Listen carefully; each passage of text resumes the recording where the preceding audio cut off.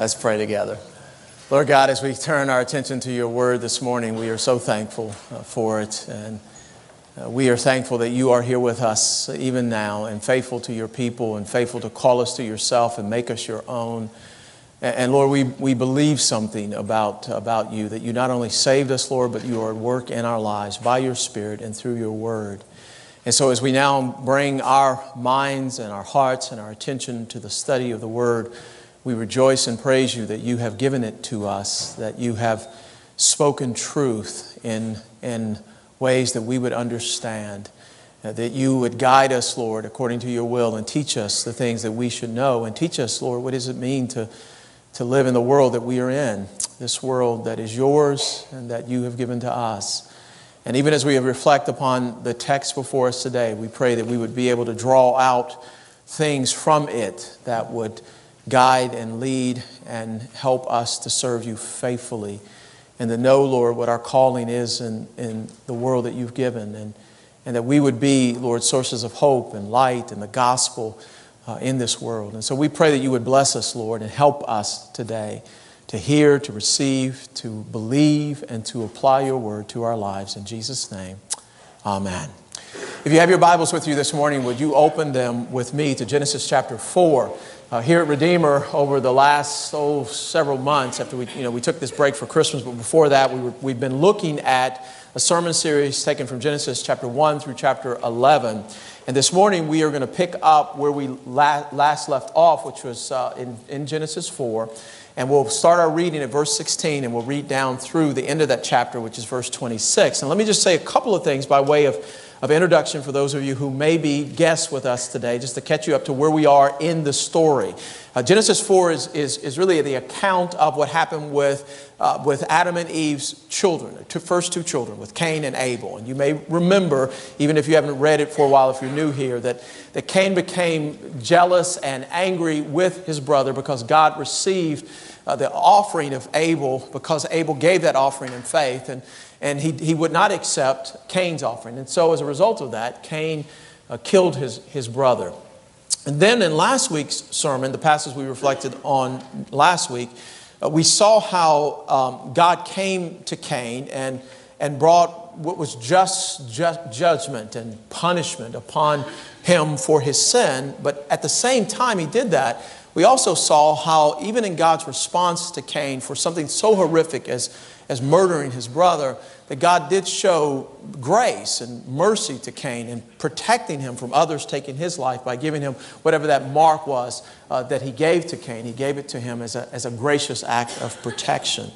Now, the passage that we're looking at today, it follows up on what then happens with Cain after that. And I think we learn a lot of things here about just life in the world and how we are to think about the world. So beginning in verse 16, we read these words.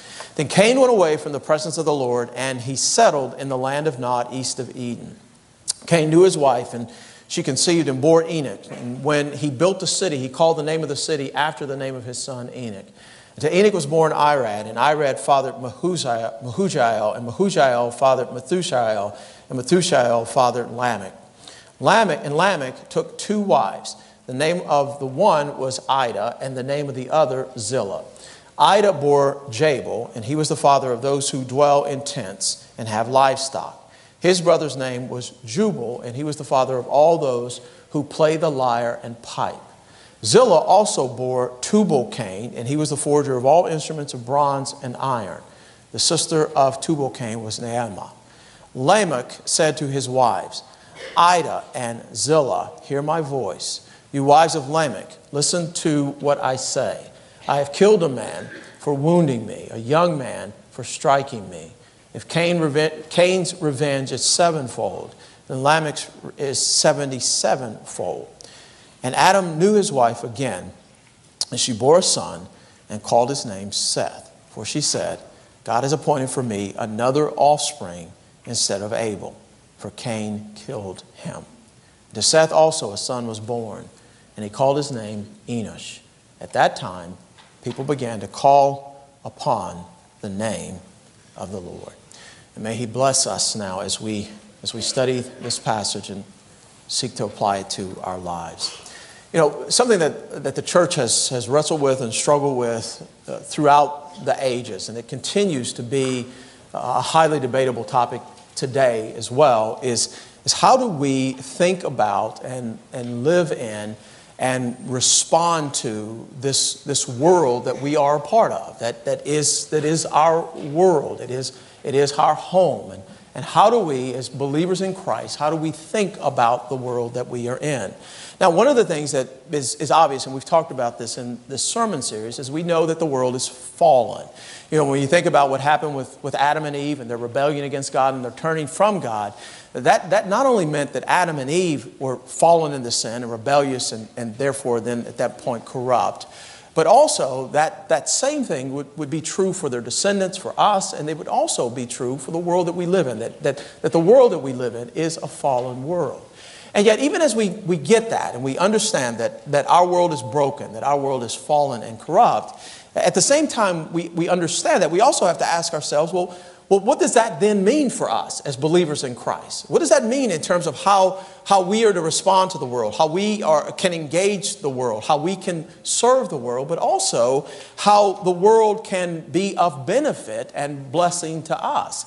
Now, when you think about those things I've just put before you, really you're dealing with questions that are pretty profound about the Christian's engagement in the world. And we're talking about the topic of cultural engagement. And that's a huge topic. And there have been more books written on that than I could possibly tell you this morning. And so by saying that, I'm not telling you I'm going to give you all the answers to that in one sermon today, nor do we find all the answers in one passage.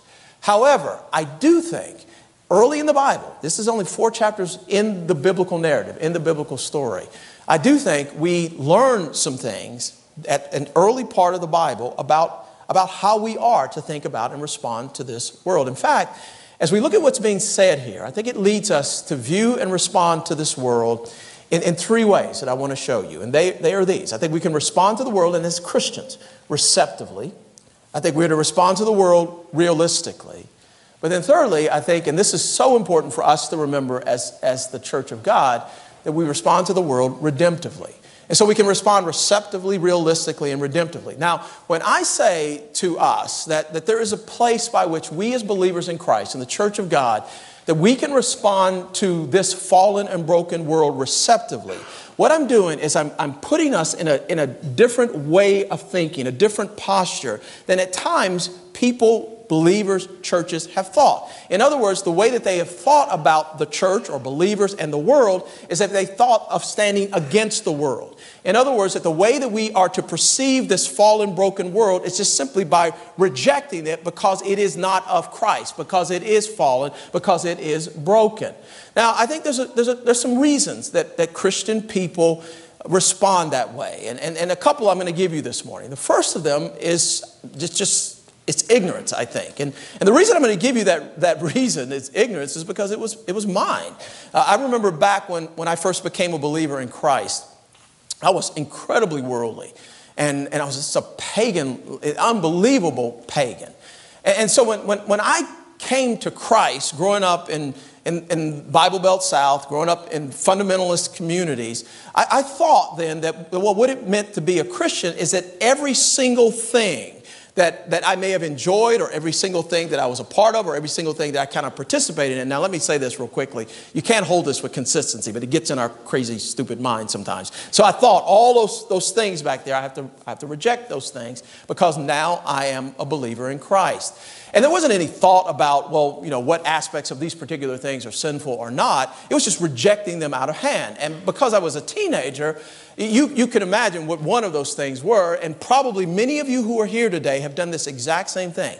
It was about music. And it was like rejection of every aspect of any kind of style of music. Why? Well, because that music, it didn't come from a Christian, or because that music, it didn't come from the church, and because it didn't come from the church, or because it didn't come from Christians, then that had to mean that all of those things were inappropriate for me now as a Christian to hold on to. And so what ended up happening as a result of that, and it happens in the church all the time, is we isolate ourselves. Many have described this as the way we ghettoize Christianity. We pull ourselves away from the world, isolate ourselves from it, and then we just sort of tag Christian on all of it. So we have the Christian this and the Christian that and the Christian all of these different things. And we think that somehow the way that we make things right and acceptable for us as believers is by adding Jesus to them or something like that. And we do this kind of thing all the time. And I think it's something out of ignorance. And I'll explain why in just a moment. But there's another reason why I think we do this. And this one is probably more serious. And I think we do this more often, and it is this. Because in the church of God, oftentimes we are not wise in the way that we do receive the things, the cultural products of the world. Because we've not been wise in the way we receive them, what we'll end up doing, because we see the harm that they can bring to the church, is we reject the whole thing. So we end up throwing the baby out with the bathwater. And I'll tell you why we do this. We do it for incredibly pragmatic reasons. We do it because we think that if we pull these things into the church, then what will end up happening as a result is maybe the church will grow, or maybe the church will be more relevant in the world that we're in, or all those kind of ways that we think. And then we're not thoughtful that these things that we're pulling in, they actually can lead us to undermining biblical truth. And I can give you some specific things that we do that with. Now, when I give you these things, I'm going to back up and tell you that I think there is a place where we can receive these and be receptive to them. But I think we do these with things like, I think we do it with science. I think we do it with marketing and business. I think we do it with psychology. I think we do it with sociology. I think we do it with political theory. I think we do it with all of these different kinds of things. Now, I'll give you one of my pet peeves, and if you've been at Redeemer for a while, you've heard me talk about this. But I think this is exactly that thing. It's what's called the homogeneous unit principle. And I haven't talked about this much recently because I think God is at work in our churches and teaching us something about what church should really look like. But here's what the homogeneous unit principle is. It's sociology. It's a sociological principle that basically is dealing with it's kind of the way people are, that people like to be around people who are like them, okay? And so what has happened in the history of the Bible-believing church is we've taken that sociological principle, and because people want to grow their churches, because people want a lot of people coming into their churches. And so without great wisdom and doing it way too quickly, without thinking through the implications of it, what we've done is taken a sociological principle, applied it to the church so that we could have rapid growth in the church. But you know what the homogeneous unit principle is a denial of? Biblical truth. It's not the Bible. It undermines what Christ has done for us in making us one. It undermines how the gospel of our Lord and Savior Jesus Christ has brought us together, right? And so when churches do that, and churches have done this, evangelical churches have done this over and over again, well, what people who want to be serious about the Bible can quickly do is this. They just go, well, let's just throw all of that stuff out. Let's just remove ourselves from all of those kind of things as if none of that stuff can be of any benefit or blessing to us. Now, my point I'm making here is that we can actually, as believers in Christ, be receptive to the things of the world. Now let me say a couple of things about why. And just some general things, and then I'm going to look at the text with you. I don't think that sort of rejecting all the cultural products of the world, I don't think it fits biblical theology. I just don't think it does at all. I mean, on the one hand, we could say, and this is true, that what we have done as human beings is we have rebelled against God and we have walked away from God, okay? And we have done that. But you know, my brothers and sisters in Christ, that does not mean, if you think about it, that God has utterly and absolutely abandoned this world so that we are in absolute evil in this world. It doesn't mean that, you know. God is still at work. In fact, I would say to you that every human being on planet Earth is the image of God. Now that image is marred, it's corrupted, it's sinful, and it needs to be redeemed. And yet, the image of God is still in human beings. And so you should have some sense of expectation that there are things that people can do that actually would be helpful and beneficial and to some extent true for even us to embrace. Okay? You think about the notion of God's common grace, and I'm certain you've heard that terminology, but if you haven't, let me explain it. Common grace, it is the kindness of God. It is the favor of God. It's called kindness. It's called common because it's over everything. It's different from redemptive grace or salvific grace or special grace, which is, special grace is that grace that saved you, that brought you in the relationship with God. It's what saved me. That's special grace. Common grace is just, it's God's sovereign providence over all things. And so when we look at this world, I mean, you understand something, that God is still reigning over this. That there are things that God has put in place over this. If God were totally removed from this world, I'm telling you, as bad as it seems, it would be worse. Okay? The common grace is still in this world. And as a result of that, what we should expect is that the world's cultural products can, in some sense, be helpful and beneficial to us. Now, with all of that set up, I want you to think about this passage. Because consider what's being said here. What you see in this passage is that many significant cultural products, they began where? Not from the godly line, but from the line of Cain. One of the things you see is that who built the first city? Well, Cain did, actually. Verse 17 says, Cain knew his wife, and she conceived and bore Enoch.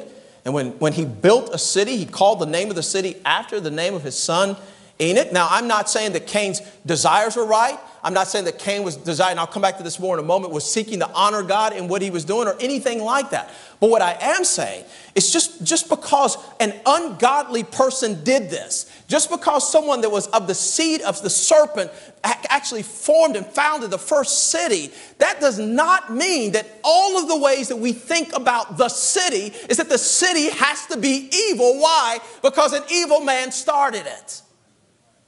In fact, if you think about the biblical story, from beginning to end, it started with a garden, and it ended with what?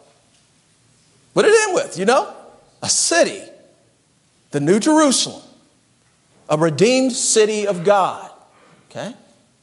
Now, what you also see, if you just think about it for a moment, is these descendants of Cain, through Lamech.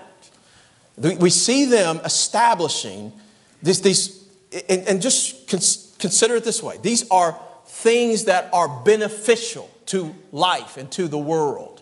You see this in verses 20 through 22. It says, Ida bore Jabal, and he was the father of those who dwell in tents and have livestock. You know what that's describing? It's describing what you could say is animal husbandry, domesticating animals, food production, even providing, I think, for transportation for people. All of that's going on there. Okay? Look at verse 21. His brother's name was Jubal. He was the father of all those who play the lyre and pipe. This is musical instruments and music. This is the arts. That's what you see there. And then you look at verse 22.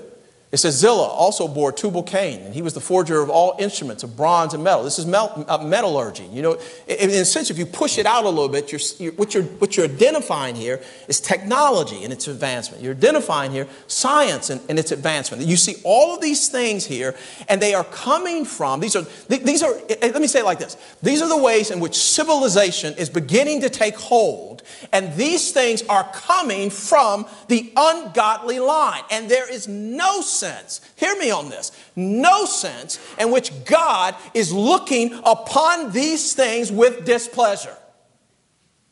You just do not see that. In fact, I think it's just the opposite. If you put these 4 chapters together and you go back in your mind to Genesis chapter 1, verse 28, where God gives what is called the cultural mandate. And that cultural mandate is for mankind to do what? To go and to fill the earth and subdue it and have dominion over it.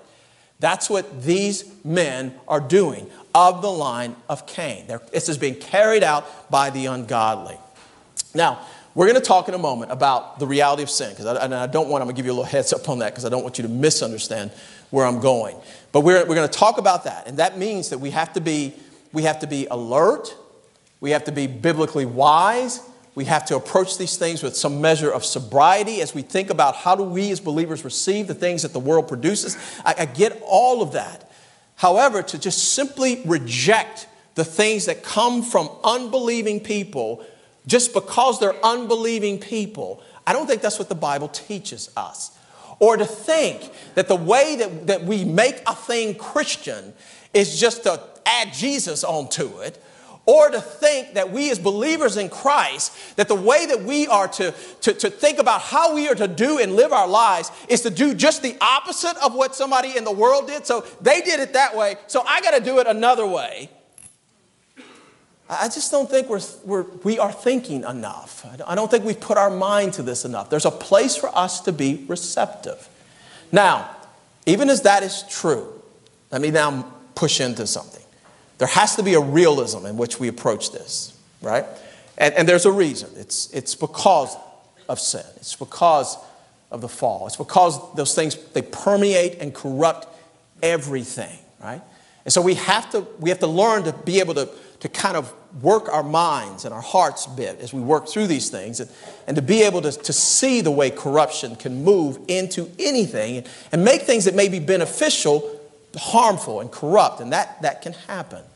You know, Francis Schaeffer, many of you know that name. Francis Schaeffer was a Presbyterian minister. He's one of the founders of our denomination. He started a ministry called L'Abri. Schaeffer was a cultural critic and an apologist of culture. He engaged culture a lot. And I mention him to you today because he has a great little book on Genesis called Genesis in Space and Time. And when Schaeffer writes about Genesis chapter 4, he writes about Genesis 4 in this way. He talks about it as being the formation of two humanities. And I think he's right when he says that. And you remember, I've already talked to you about how you have the seed of the serpent and the seed of the woman. And I think that's laying out for us these two humanities that Schaeffer talks about. Now, when we look then at the formation of these cultural products, these cultural works and benefits that are here, that I think we can look at in good ways, we also have to fully recognize that these things are coming from humanity turned away from God. You have to see that as well. This is who they're coming from. And this is clearly identified if you look again at verse 16. It says, Cain went away from the presence of the Lord. Now, he did something he did not have to do. You know what Cain could have done? What he should have done? When he committed the sin and God came and confronted him over it, he should have repented. That's what he should have done. He should have turned back to God. He should have acknowledged the evil that he had committed and turned to a God of grace and mercy, but he didn't do that. And so what does he do? He goes away from the presence of the Lord. The text goes on in verse 16 to say, and settle in the land of Nod, east of Eden. Now, when you see that little thing, east of Eden, that's not like the ancient way of giving a GPS coordinate or anything like that. I mean, I guess you could kind of do that a little bit, and that, you kind of like, if you go east of Eden, you'd run into Nod, right? It's something more than that. And I'm going to give you some theology around that. You remember back when Adam and Eve fell into sin, they were cast out of the garden. Do you remember where God put the cherubim and where he put the flaming sword? He put it on the east of the garden. That was the entrance into the garden. Now keep in mind, the garden was what? It wasn't just a vegetable garden. It wasn't just a nice little place to go and hang out with some flowers and trees. It was God's temple garden. It was the place where God met man. And so when God cast Adam and Eve out of the garden, that he puts the cherubim, the angel, and the flaming sword at the east side of the garden, it was away from the east where people were moving away from God. And so when it says then that Cain then goes towards Nod, place means wandering, and it says from the garden, what that's describing, it's using language to say that he's moved further and further away from God. Okay? Now these are the folks that are being described here. These are people who have walked away from God, walked away from the presence of God, walked away from a relationship with God. And so that if you go back and you think, all right, here's the city that Cain is building. Well, that's not, the ancient church father Augustine talked about the city of God. Cain wasn't building the city of God. Cain was building the city of man. And that's why he names it Enoch in verse 16, because he's naming it after his son, because it's about self-exaltation. That's what he's doing. All of this is about that. So then when you all right, put this together with me. So as you look at this and you say, all right, there are advancements that we see here in culture in ways that we could embrace and use. There is at the same time, and this is corresponding, the advancement of sin and wickedness. And you have to recognize both of those things. You see, if we want to come to the world with a sense of real sort of biblical wisdom, then I think you can see those things. You can see culture And you can understand ways in which we can approach it and receive it, but we cannot see it as just simply neutral. That there are these influences of sin and wickedness and evil, and we see this here. In fact, I think Lamech is the one who exemplifies the advancement of sin and evil here. Look at what it says in verse 19, and then we're going to look down at verse 23 and 24. In verse 19, it says, and Lamech, he took 2 wives. The name of the one was Ida, and the name of the other Zillah. And does something stand out to you there? Yeah, it's 2, not 1. Remember the plan? Remember the design back in Genesis 2, 23 and 24? God made a woman and brought her to Adam. And then there are those words right around it that basically describe what marriage is, which is really one man, one woman for life. Okay? You know, if I were to say to you, where did the sexual revolution begin? It did not begin in the 60s. You got it? Yeah. It began a whole long time ago. It began with polygamy, right? And it's continued to manifest itself in the ways that even today, and I'm not just making a cultural statement about the redefining of marriage.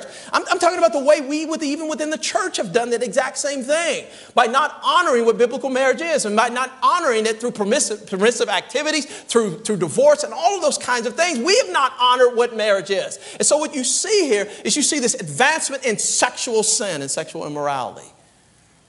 But you see in verse 23, I think you see the advancement in the sin of self-centeredness and pride. And, notice what he does. Lamech said to his wives, and Ida and Zillah, hear my voice. And this is a poem. He probably sang this. This is probably a song that he sang. And you could almost see this guy. I mean, Cain and all of his, vengefulness and all that. He comes up with a song about being vengeful, and you can see him with this big old, sword in his hand. This is actually sometimes described as the song of the sword. This big old sword in his hand. He pulls his shirt back and shows all his chest hair. He goes, hoo, hoo, hoo, holds it up and sings this song because he is man and he's roaring, right? It's just all about self-exaltation and pride.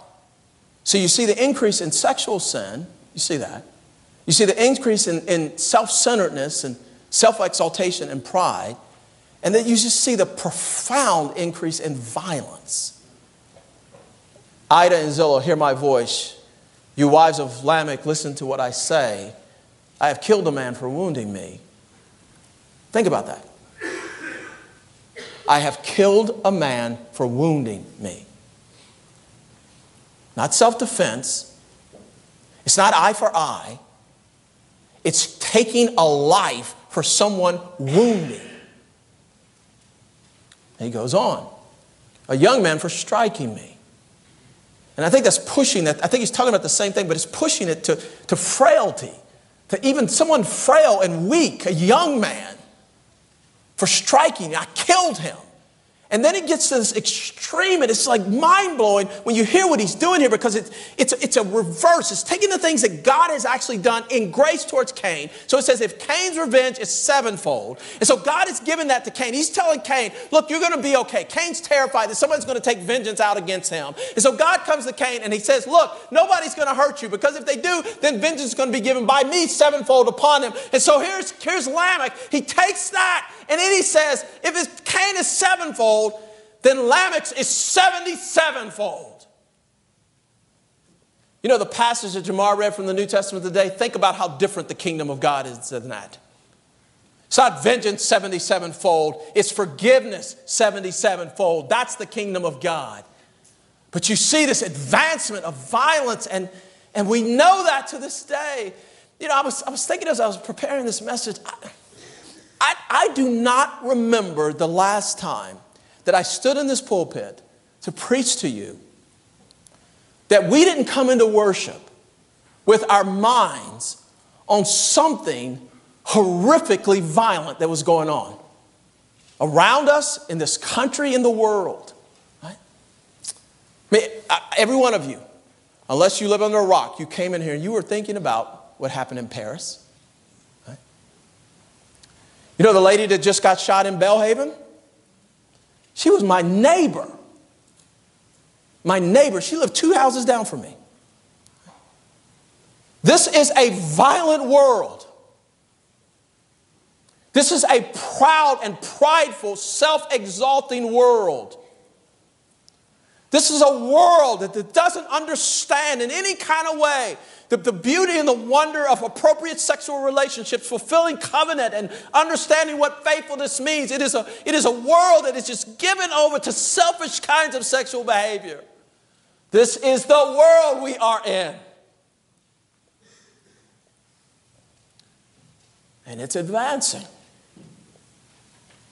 Even as there are those things that are so much a blessing to us. And I would say this, and I think this is true. Counter to what so many people continue to think, cultural and technological advances cannot slow the pace of wickedness in our lives. It just can't. In fact, the way this works is our wickedness and sinfulness can take even those things that can be of such good, whoever brings them, and corrupt them for such harm. I could give you a list of examples of that. I'll give you just an obvious one.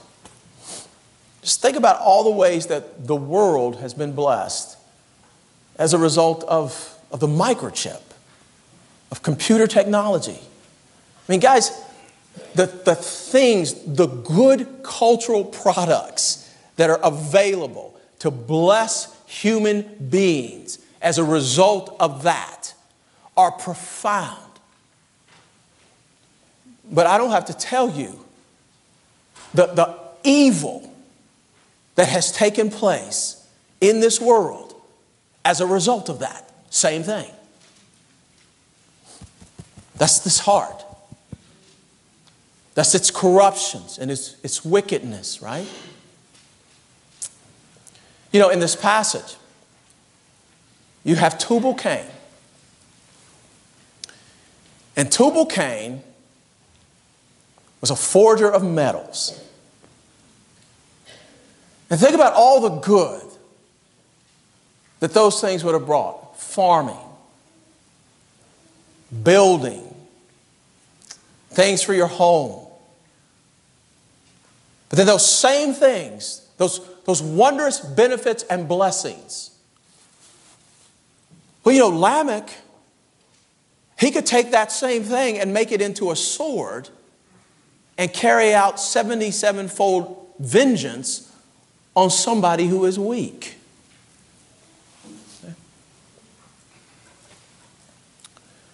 Now, what all of this sort of settles into, at least in my mind, is this truth. And I think this has eternal weight and significance. That no culture, and I'm talking about, I don't care if you like to get in these debates about low-high culture. I don't care what it is. No culture, no technology, or scientific advancement can save what is wrong with us.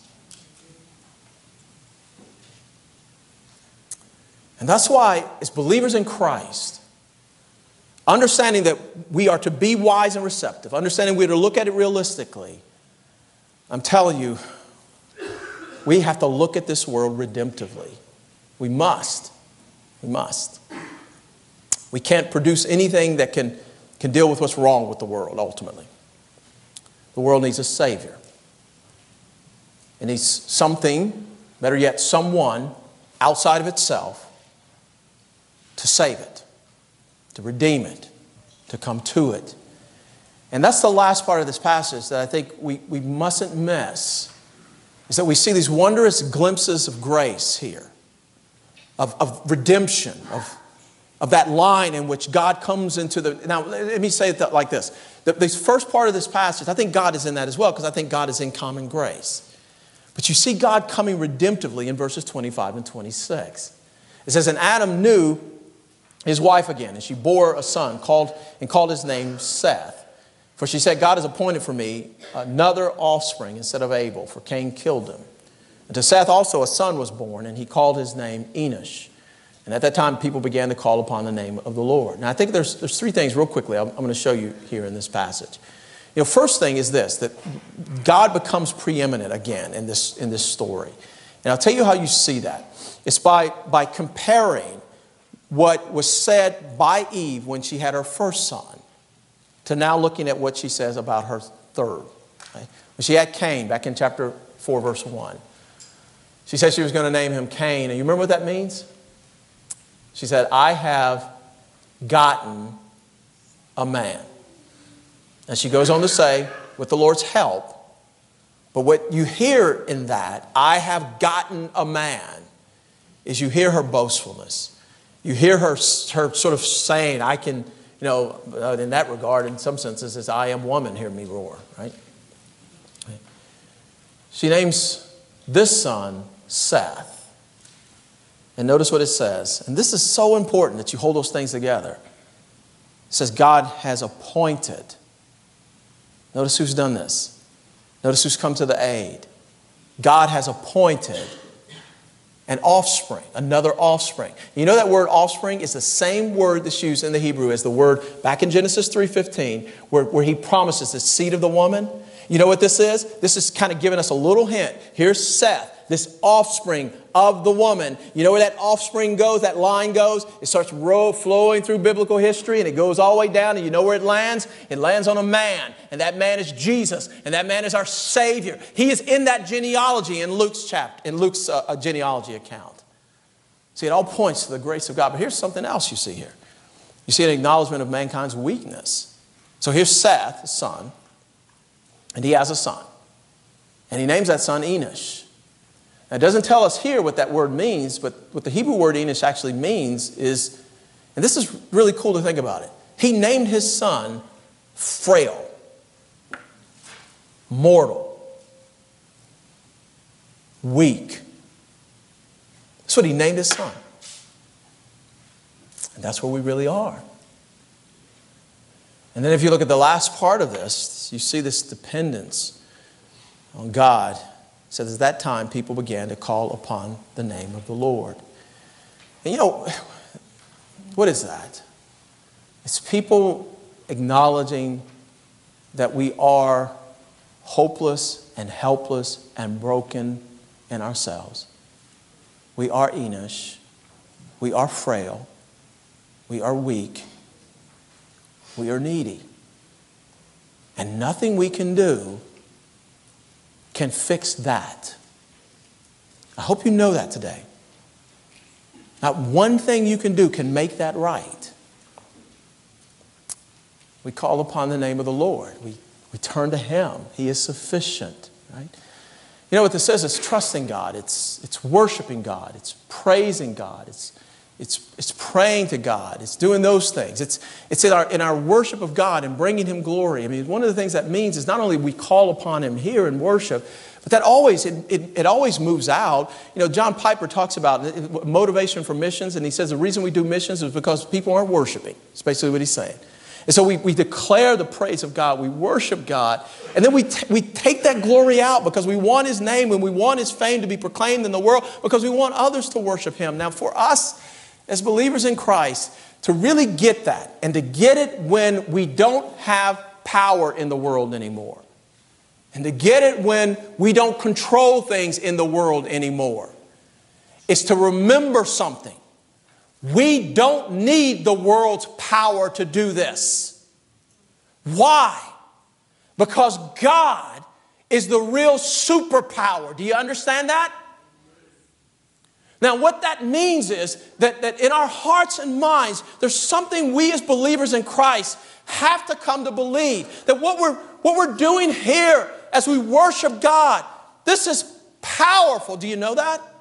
When you pray, that's powerful. When you come to the table, that's powerful. When you're out there and you're sharing the gospel, and maybe people are rejecting you or maybe they're receiving you, there's power at work there. When you're living to honor God and maybe you're pushed over into a corner because you're the Christian and you are talking about what it means to know Jesus, there's power at work there. And we must believe that even when we don't see it in the world. I'm going to close by telling you this story. It comes from this book called A Peculiar People by Rodney Clapp. He tells this really funny story about a friend of his. And this friend was a pastor of a church. And in this particular church, they just got a whole bunch of new carpet in the church. And it was on their communion Sunday when they were gathered together, brand new carpet in the church. And they would come forward and they would take of the communion wine from a chalice. And it was a metal chalice. Well, because of it was probably winter, because of the climate and all that and that new carpet, well, the first person that walked forward, this is like really big buildup of static electricity. And so they put the cup out and he put it on his mouth. It shocked him so badly that it knocked him, it knocked him back and knocked him down. If he fell down, right? Now, it didn't hurt him badly, didn't kill him. That would be a bad story. I wouldn't have told you that if it had done that. But it did. It knocked him down. Talk about taking communion seriously after that. Or that there's power in the blood. But there is. There's power in the blood. Do you believe that? There's power in worship. Do you believe that? There's power in prayer. Do you believe that? Do you believe there's more power in prayer than all the things you can kind of manipulate to make happen in this world? That there's more power there? There's power in worship. Power in prayer. There's power in you being God's man and God's woman where you are, regardless of whether you're acknowledged or not. Because who is with you? The God of power. And I hope you know that today. We have a world that is hurting. Don't isolate yourself from it. Don't reject it out of hand. There are ways that we can move towards it. We can. And learn from it, receive from it. All that's true. Be wise in understanding what's sin and recognizing those things. And live for the King in the midst of it. Amen? Let's pray. Lord, thank you for this time in your word and this reminder of these truths. Pray that you would just help us, Lord, to believe these things, to grow in them, and to live faithfully before you. In Jesus' name, amen.